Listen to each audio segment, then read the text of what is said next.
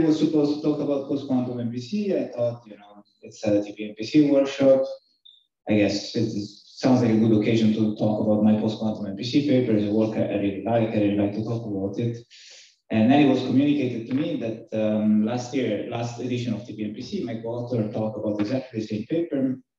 And here's it was on Zoom. Here's a screenshot of the sheet that I delivered in this talk. This is exactly the same paper. So I decided it would not be a wise idea to give the same talk twice. And so you're going to see a talk about obfuscating quantum circuits. Sorry if you woke up early to see post-quantum MPC. But yeah, obfuscating quantum circuit is really, I think it's a really fascinating question. And the title of the talk is "Can we obfuscate quantum circuit?" Let me go back quickly. It's based on a joint work with James Bartosek from UC Berkeley.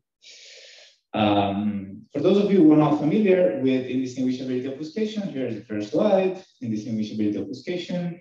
You take a program and you obfuscate it. So this is exactly what you think it does, except that defining the security of this object is not immediate at first sight. The intuitive description is that, of course, you want this program to be functionally unchanged, in the sense that if you query it on the same input, you get the same output as before, but you want it to be scrambled, namely, you want it to be unintelligible to any external observer who's having the code, is looking at the code, and is trying to extract some information about it. And the way to formally define this turns out to be the following security notion. And since it is a kind of cryptography, I'm not going to dwell too much on this. But if you're not familiar with this, maybe just believe me that this is sort of the right way to define it.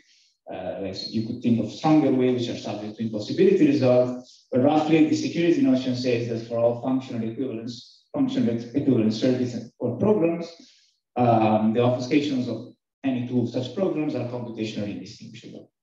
I'm going to use programs and circuits pretty much interchangeably during the talk.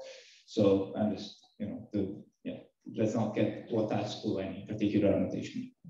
Anyway, so this is the right notion of obfuscation, and there is also ways in which you can show that this is actually the best possible notion of obfuscation.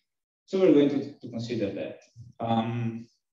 The importance of obfuscation in cryptography, it's really hard to overstate it because it's sort of everywhere. Like it's considered to be like a central hub of cryptography.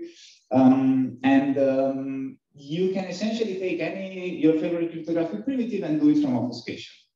And even more, you can even expand sometimes the scope of what we know in cryptography and construct new primitives that we did not know how to construct before using obfuscation, such as functional encryption and multi-party non-interactive key exchange. Here's like public key quantum money is a new one. But this is what obfuscation is useful for, and among other things, is also useful for MPC. For example, non-interactive MPC is in fact equivalent to obfuscation. So here is the connection with MPC. Right. So in terms of construction, what do we know about indistinguishability obfuscation? Well, recent works established that indistinguishability obfuscation, IO in short, exists from a set of well-founded assumptions. And I'm not going to describe exactly what these assumptions are, but they are well-studied assumptions. We have confidence in them.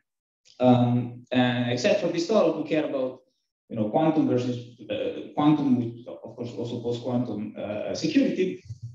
And so those assumptions are not going to be good for us because they are based on discrete logarithm-like problems, and of course, in particular, they are broken by Shor's algorithm. So then the question, of course, is: do we know any candidate for post-quantum indistinguishability obfuscation? There are a few. They are not based on like such nice assumption, but there is quite a lot of work in the area, and we are confident that soon we'll find like a good candidate also.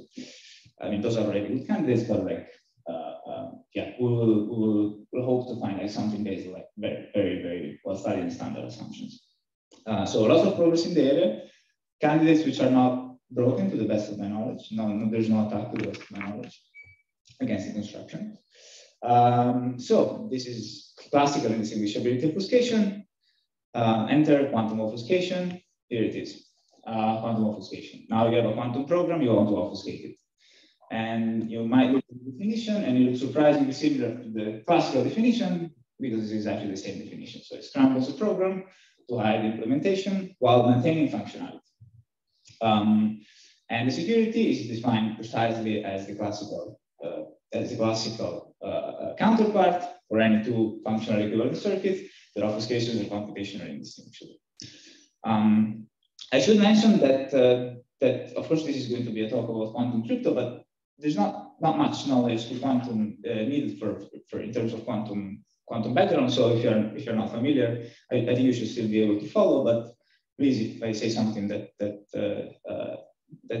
strikes your nerve, just ask a question, interrupt me at any time. Good. So here is the definition. What do we know in terms of quantum obfuscation? Well, this is not a problem that I came up with. This is a problem that people asked before. This is a question that people asked before. And in fact, to the best of my knowledge, the first mention of quantum obfuscation was from the work of Alagic and Pfefferman, where they provided a definitional framework for quantum obfuscation. And among other things, they showed, or like they more like mentioned, that quantum obfuscation implies witness encryption for QMA. I'll come back to this later, but for those of you who don't know what QMA is, you should just think of it as just a quantum version of NP. So it's quite natural. Classical I/O implies witness encryption for NP. Quantum I/O implies witness encryption for QMA. It's not, yeah, it's quite natural, and the construction is exactly the same. Good. So we have an application. So this means like something potentially useful that we care about. And I would argue that, like we have like sort of this central hub of cryptography, which is classical obfuscation. Can we get like a central hub of quantum cryptography, quantum obfuscation? We don't know. Unfortunately, in terms of construction, the situation is much less clear. There are, prior to our work, there were exactly two constructions of quantum obfuscation. There is a perfect obfuscation, namely without assumption, for a very limited class of quantum circuits. And there is a construction that uses post-quantum classical obfuscation that is able to obfuscate the following class of quantum circuits. So, namely, all the circuits that contain gates from the Clifford group and logarithmically many T gates, which are like Toffoli gates. So, if you don't know what that means, it's fine. It doesn't matter. So, but let me comment a bit on these classes. So first of all, the first construction, we know it cannot work for all circuits, or at least we believe it cannot work for all circuits because it's an unconditional construction. And we know that obfuscation, even classical obfuscation, cannot unconditionally exist unless P equals NP, because it would imply that P equals NP. It just implies that you sort of can find efficiently a canonical representation of a circuit, which we believe is not possible. So my claim is that there is very little hope to extend the first construction to all circuits.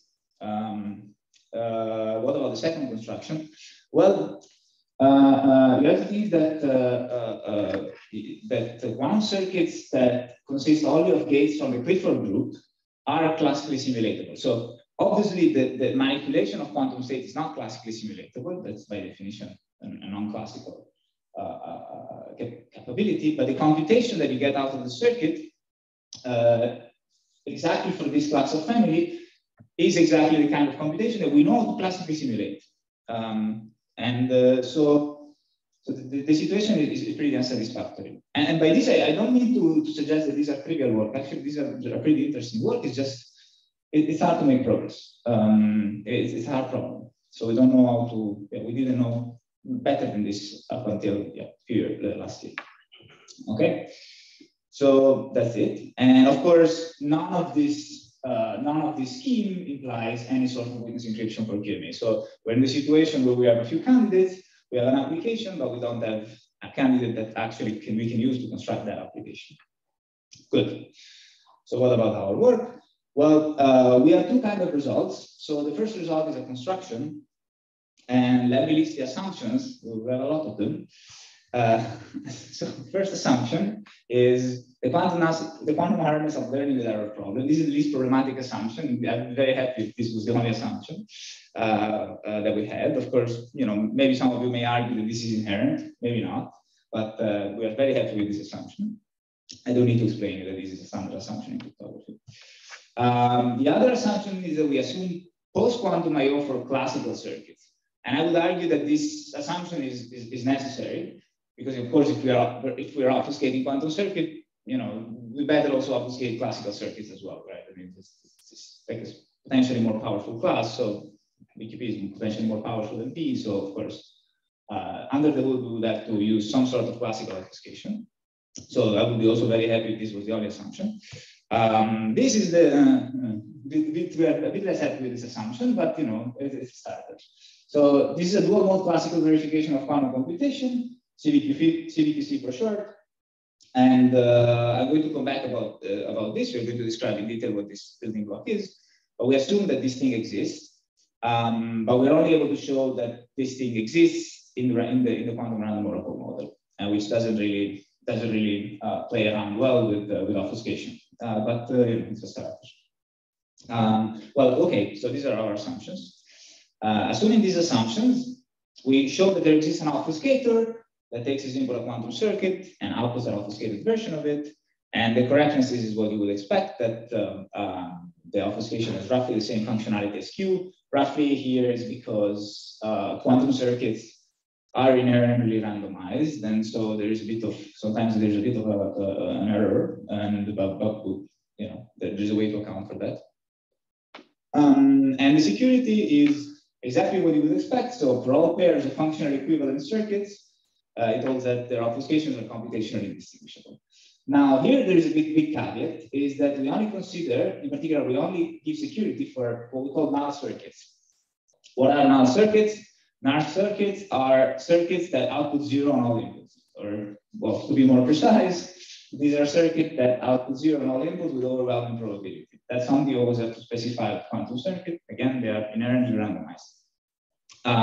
If that doesn't sound too useful to you, I could understand this. And maybe the question that you're wondering now is, why isn't the 0 symbol a good obfuscation for a null circuit? But it's not, and the reason is that we only want security for null circuits, but we want correctness for all circuits. So that's important, and it makes the problem non-trivial.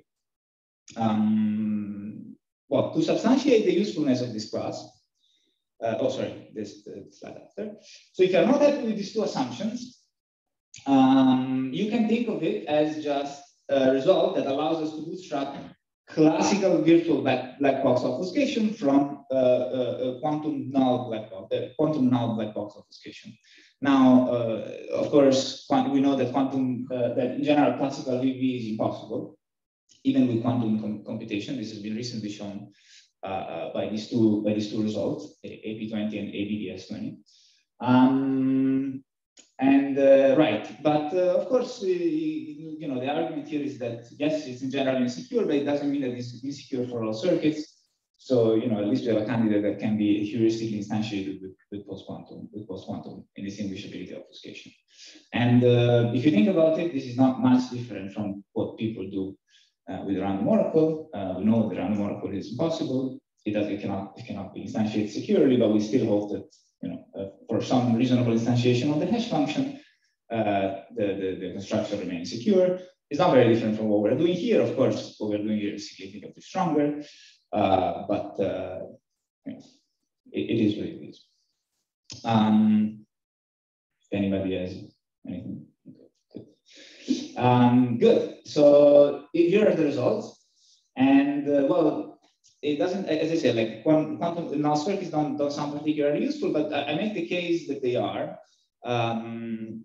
And the second result is that we provide a bunch of applications that follow from quantum null I/O. So first of all, we show that quantum null I/O does imply witness encryption for QMA, which was indeed what this work from Alagic and Pfefferman asked in the first place, like, can we do witness encryption for QMA? And under this assumption, we give a positive answer to the question.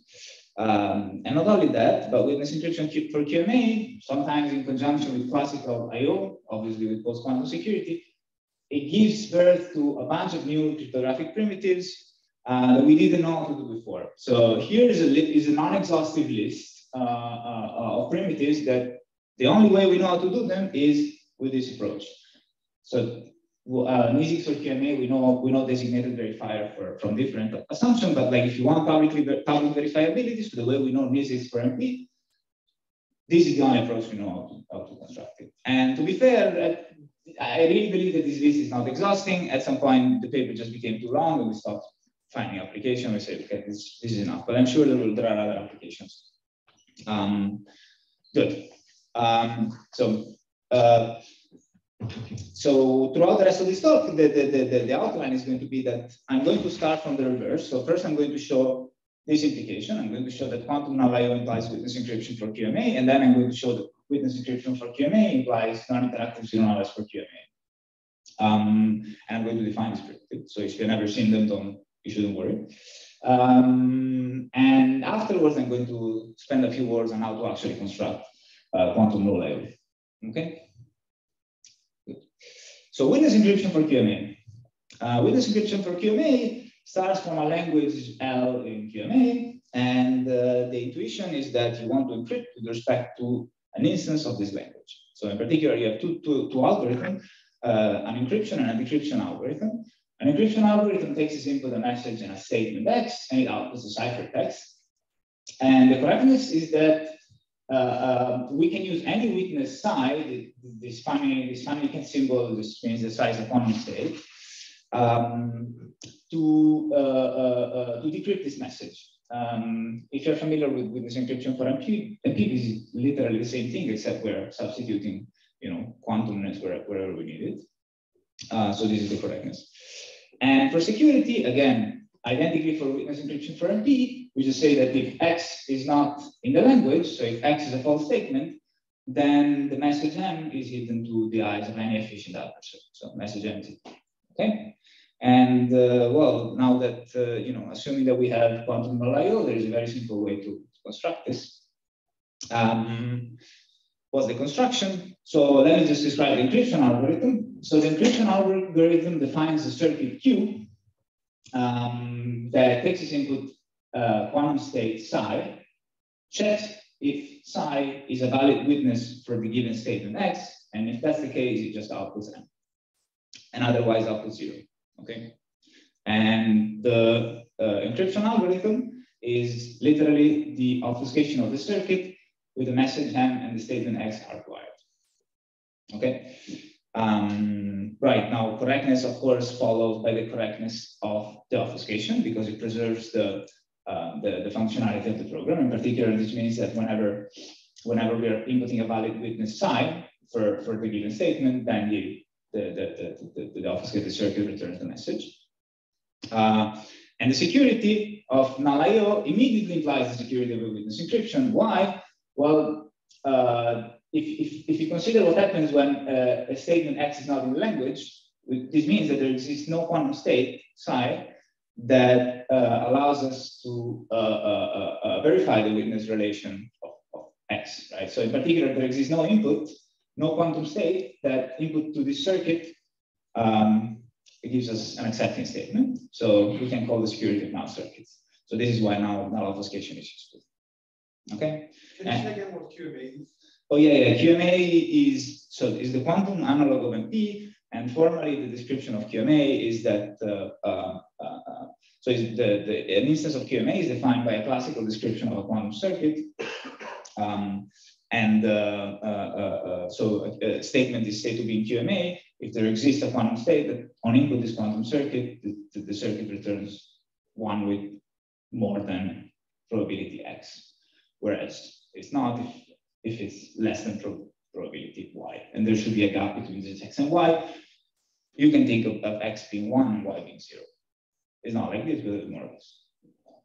Yeah. A big difference that the witness is quantum. State. Sorry? Does it make a big difference that the witness is a quantum state? Well, it's just more general. You can consider also QMA with classical witness. I think that's called QCMA. It's a different class, though. I don't think we know. I mean, obviously one implies the other, but I don't think we know anything in the other direction.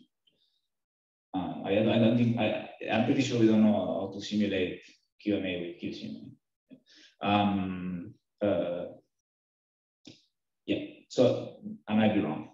Maybe I can double check this offline, but So this is Measuring of the output is done inside the language. Excuse me? The output of the language is not a quantum state, it's a classical. It's a 0-1. It's a 0-1. Yeah, it's a decisional problem. That's yes, good, thank you. So yeah, by the way, yeah, thanks for pointing this out. Actually, maybe I should have said it at the beginning. We always consider in this work a quantum circuit with 0-1 inputs. So, well, in particular, you know, it's with classical inputs. In particular, for example, this is a circuit with a classical, the classical output. Sorry, this is a circuit with a classical output because it either outputs dot or M, right? Those are classical strings. Classical, non-quantum, in case. So yeah, when I say classical, I mean non-quantum, the stuff we write on our computers. Okay. Thanks a lot for the questions. If more, please. Okay. Good. So so here it is, construction of witness encryption for QMA. Now, what can we do with it? Well, let's do NISIX for QMA. NISIX for QMA is exactly what you think it is a non-interactive proof of the validity of a certain statement in QMA. Again, we start with the language in QMA, and as all NISIX, it must be in the CRS model, common reference string. The prover takes its input a quantum witness, a statement X, and outputs a proof pi. Here I wrote pi as a classical string because for us it's going to be classical, but this notion is non-trivial even if pi was a quantum state. Okay, so but for simplicity here, I just refer to it as a classical string. And the verification output 0-1, so it wants to be convinced or not. And you know the properties of NISIX for QMA are defined exactly as the NISIX for MP. So if you have a valid witness, you should be able to compute a valid proof. The proof itself should not reveal anything about the witness beyond the fact that it exists. And soundness says that if the statement is not in the language, then no efficient adversary can generate a valid proof. It's pretty standard. So let me show you how to use witness encryption for QMA and classical I/O in order to construct NISIX for QMA. Again, the only way we know how to construct publicly verifiable NISIX for QMA so far. No other way that I'm aware of. If you have one, please let me know. I'll be very curious. So the only thing that we have to be a little careful when we define is just the common reference string. And the common reference string, we define it to be, so we define this program to be a classical circuit that takes as input an X and returns a witness encryption of a signature sigma on X, okay? And the witness encryption is under X. So it basically encrypts a signature under its own statement. This is a completely classical circuit because our witness encryption has a completely classical algorithm.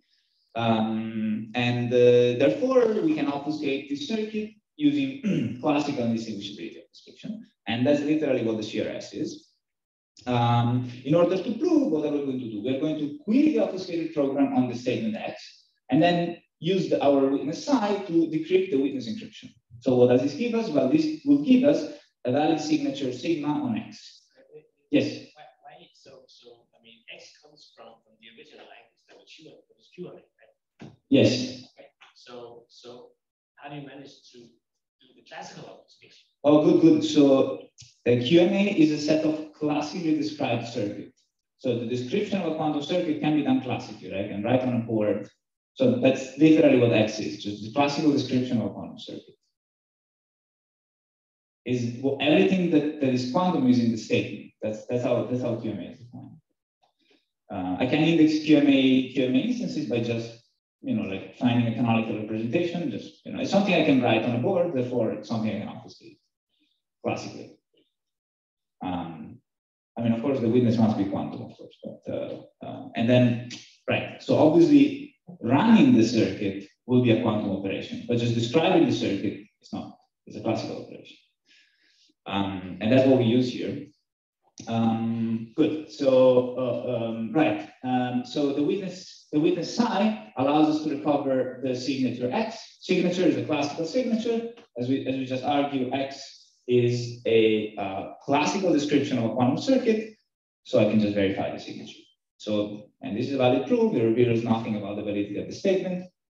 And well, it's not hard to see that if X is not in the language, then such a witness will not exist, and the statement and the signature will be hard to recover. In particular, will be hidden by the witness encryption.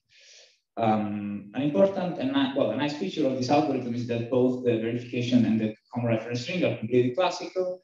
Of course, someone has to do the quantum computation, which is happening only at the prover side, which is needed because the prover is actually holding a quantum state as a witness. So it better be quantum that operation. Okay. More questions? Convinced? So I've been a little bit wavy about the security of this thing. Typically, I don't know, for those of you who work on I/O, they know that typically you cannot just put signatures there. You have to do a little bit of function intake, but that's all standard things. We can make it work. So, but this is the intuition of what's going on. So the construction, yeah. So intuitively, there are other construction like using obfuscation where the common where you input the witness directly to the common of the string, and then you get out the signature. Yeah. You have this extra step of the witness encryption, and yeah. usually the reason you can't run the witness directly in the common of the string is that that's a classical obfuscation. Why can't you put? Oh, we're trying to. Why can't you put the quantum obfuscation in CRS? I guess that's. You could. Okay. It's just like witness encryption for QMA is just like a weaker primitive, so we thought it would be like a weaker stuff. But yeah, in principle, you could use the quantum null I/O and just put that into the CRS. Okay. And it's going to be a classical string still, so it would be exactly the same thing. Okay. Yeah, very good point. More questions. Good. So now I'm going to describe how to construct quantum null I/O. So quantum I/O for null circuits. How much time do I have? You have 15 minutes. Good. I have 150 slides. Good. I'm perfectly on time. Fantastic. Okay. So we have no idea how to obfuscate quantum circuits. So our dream as my dream as a classical human with a classical mind is to sort of bootstrap what we know classically. There's a lot of work on I/O, of course. We know how to obfuscate I/O reasonably well by now. So can we bootstrap the obfuscation of classical I/O to quantum circuit? What do I mean by that?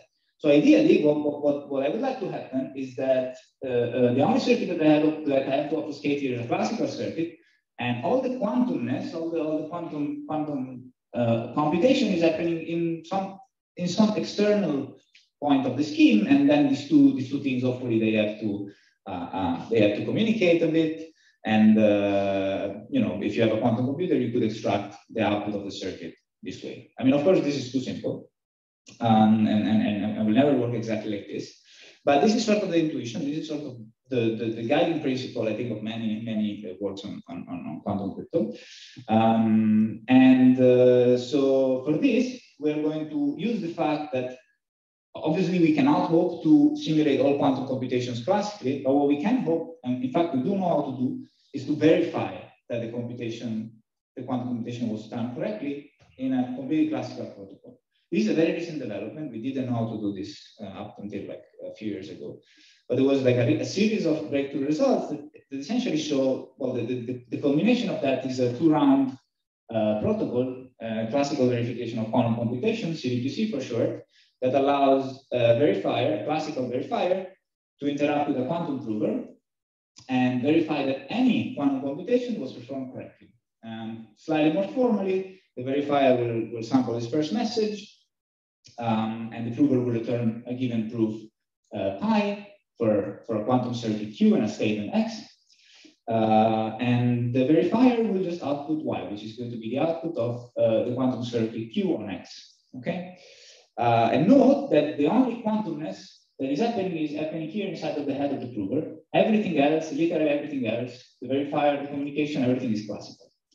Of course, for this to be specified correctly by the verifier, our input now needs to be classical. So classical input, classical output, quantum circuit.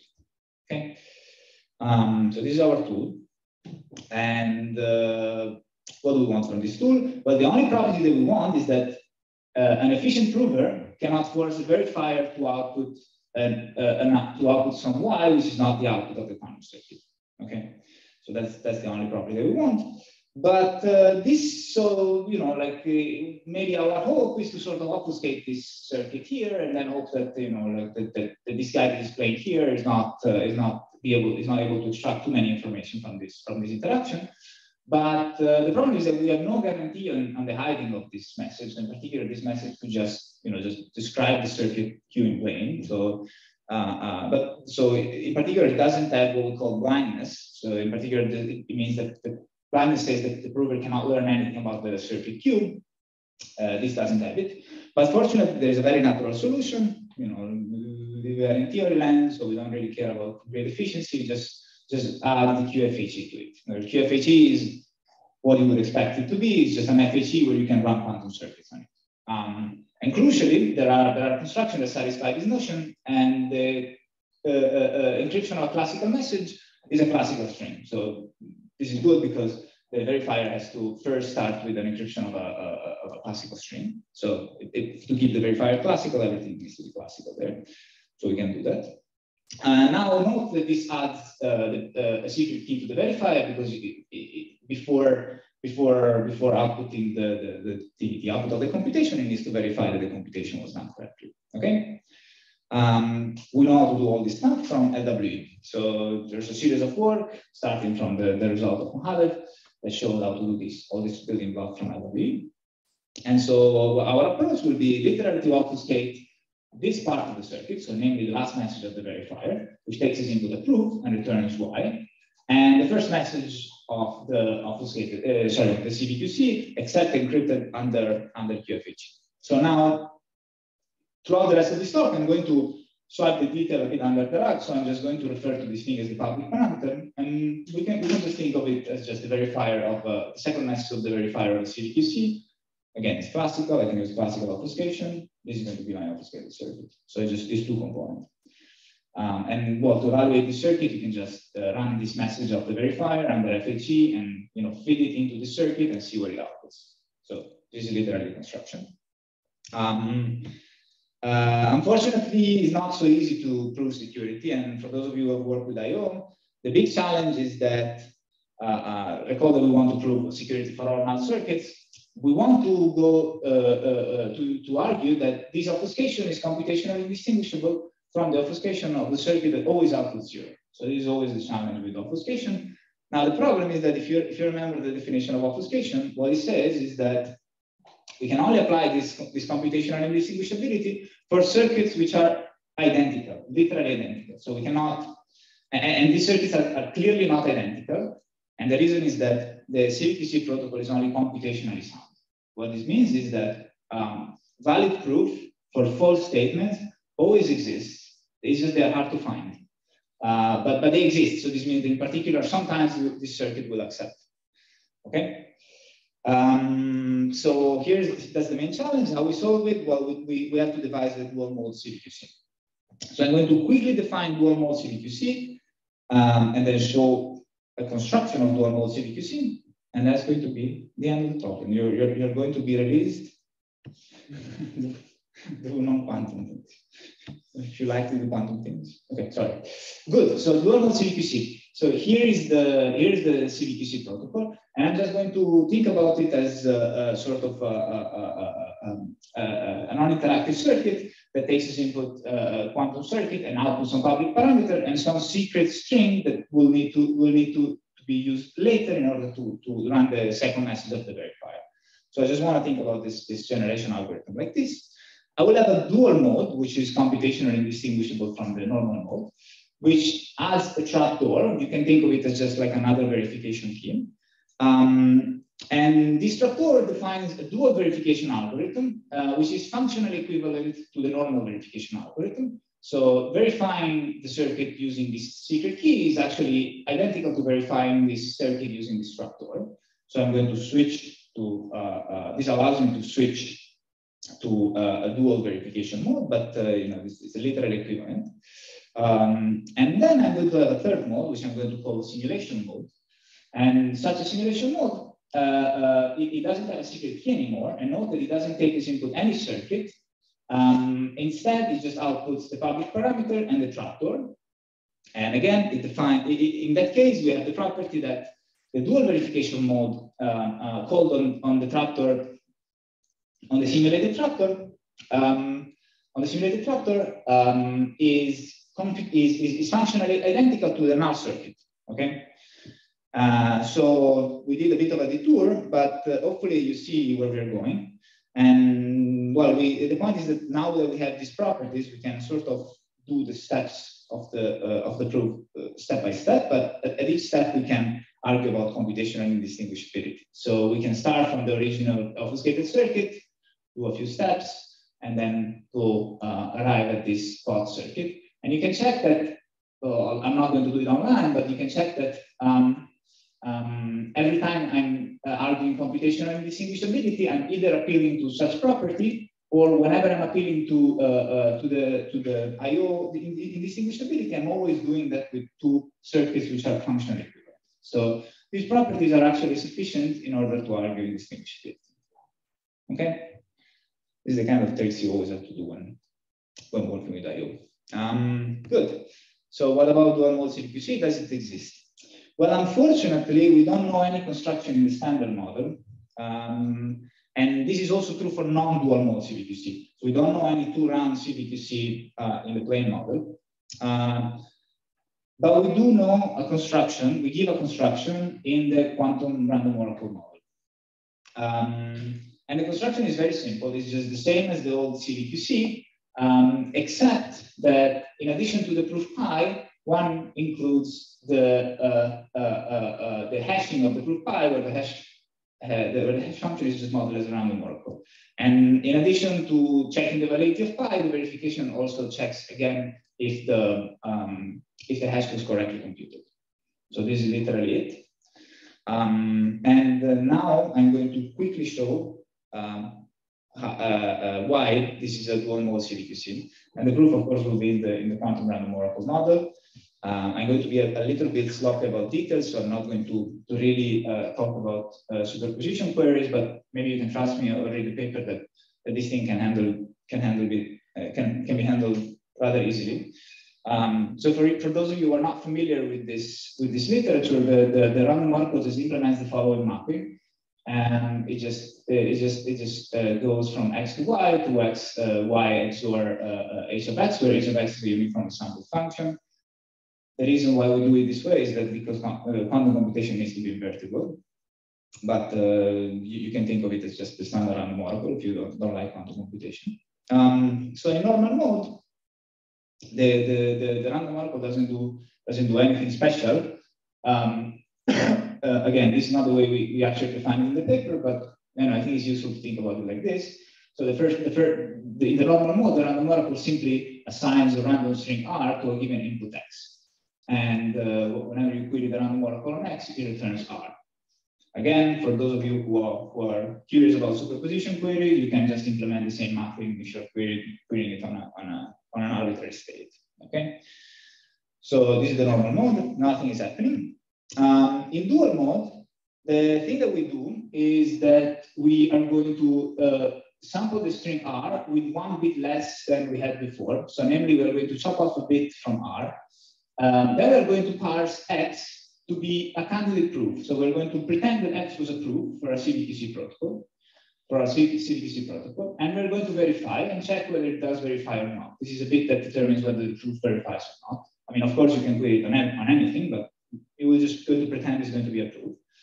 And then we're going to append this bit B to the output of the random oracle. I mean, of course, we cannot just do it like that because it would not look random. So what we had to do, we just had to mask it with a quantum PRF. Quantum is just because we need quantum security. Just think of it as a PRF. With a PRF that outputs one bit, and our tractor is going to be the key of the PRF. So this is going to be just the masking factor that is going to make the query of the answer of the random oracle look in random.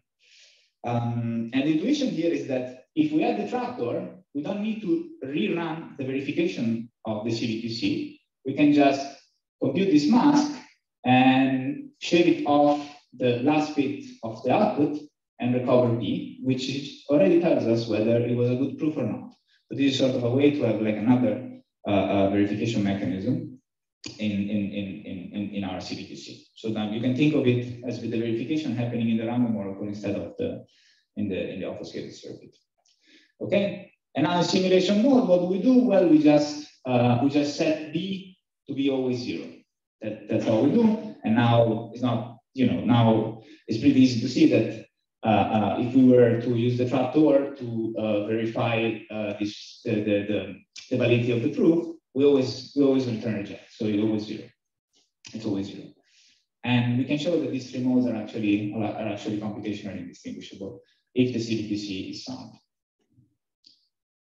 Good. Let's stare at the slide for a couple more seconds. Good. I'm done. Open questions. So great news. There are a lot of open questions, and you don't need to be a quantum information theorist to work on it. I think it's sort of like a very accessible area. I think we try to also make a bit of an effort to make the paper accessible to a classical audience like myself. And but there are really a lot of open questions that I encourage everybody to think about. First of all, there is, that I'm aware of, no candidate construction of obfuscation for all circuits. So recall that we just obfuscated null circuits. I have no idea how to obfuscate all circuits, so not null circuits. If you try to, syntactically, you could use our construction to obfuscate non-null circuits, but it turns out that for non-null circuits, there's actually an attack. So it's just plain broken. So, I'm not even talking about proof of security. I don't even know a heuristic instantiation. So give me an instantiation that I cannot break in 5 minutes. So I don't know how to do it. It will be interesting to see it at least.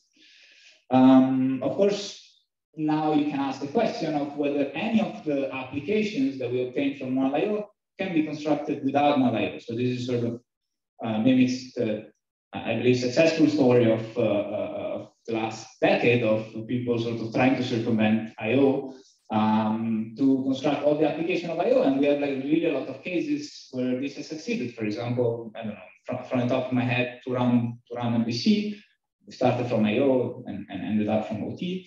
Correlation intractable hash, started from I/O, ended up with LWE, and even DDH. No, yeah, sub-exponential DDH. So anyway, like, lot of success story, and can we replicate it in the quantum settings? I think it's an interesting question. Yeah, and of course, can you help us fixing our approach? Can we construct a dual mode CDQC without random oracles? In fact, can we construct even a CDQC in 2 rounds without random oracles? We don't know. And well, can we find more application? Like, this seems to be a very powerful tool. We really stopped with the application because we ran out of space, but I'm sure there are more. Yeah, and I am happy to take questions. Thank you for your attention.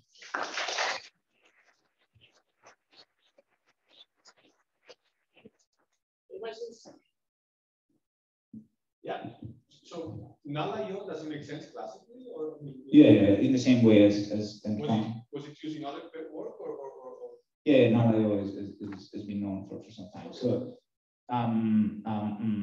I think classically, we know all these other. Let me just go back to the applications. So except for for all the application on the right, classically we know without I/O, so we don't need I/O for that. Maybe except for secret sharing for QMA. But we need I/O to the best of my knowledge. We need I/O to construct witness encryption for QMA. And you can show that null.io implies witness encryption for QMA also in the classical regime, and I think that's something that people have studied. And I think there is a work that shows that under LWE, witness encryption for QMA implies quantum null.io. So these are very related primitives. So it's something that people studied quite extensively classically. Yes. Other stuff? Yes. Does it make sense to construct the verification protocol in multi-level without random oracles, and later try to squeeze them using quantum garden circuits or something? Maybe. I mean, we tried, it didn't work. But yeah, in principle, it makes sense. So so let me go to the CDQC.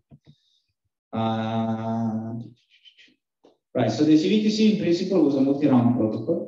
I think this work from CC1 and ACGH20, they collapsed it to 4 rounds. I think and 2 rounds in the quantum random walk model. So in principle we have a 4-round protocol without random walkers, but then you get interactions in these settings. And when you try to obfuscate things, interactions become particularly problematic. And the reason is that normally these protocols are always secure if I'm sending you one message, and then if I'm trying to send you the message for the same round, you stop answering. But if I'm giving you the obfuscation of the verifier, you can sort of reset it. I think this is called resettable security. And I think these protocols are not resettably secure. So yeah, that's maybe one barrier. I was thinking this problem you have in the proof, yes, where you have 2 circuits, but they're not really functional equivalent. It's just hard to find inputs that are different. It reminds you a lot of the classical issue of I think it's called DIO, right? Where there are some results I think that indicate it doesn't exist. The fact that you solved the problem, albeit in the random oracle model, does that have any bearing at all on the classical DIO? So I think, I mean, I forget the exact definition of DIO, but I think it was slightly stronger than what we needed. Yeah, so the fact that we solved it in the random oracle is not really satisfactory. And in particular, it's if you try to plug in a scheme in the random oracle model inside of an obfuscated circuit, it's meaningless. So yeah, you can think of our work to sort of hope to have a scheme in the standard model and hope that this scheme remains secure even if it's in the standard model. There are many work actually that show that that show negative results when you try to obfuscate quantum circuits. So I would say it's not really surprising that we're able to solve this with random oracles. Great, good. Anything more? Good. Let's thank Giulio again. Thanks.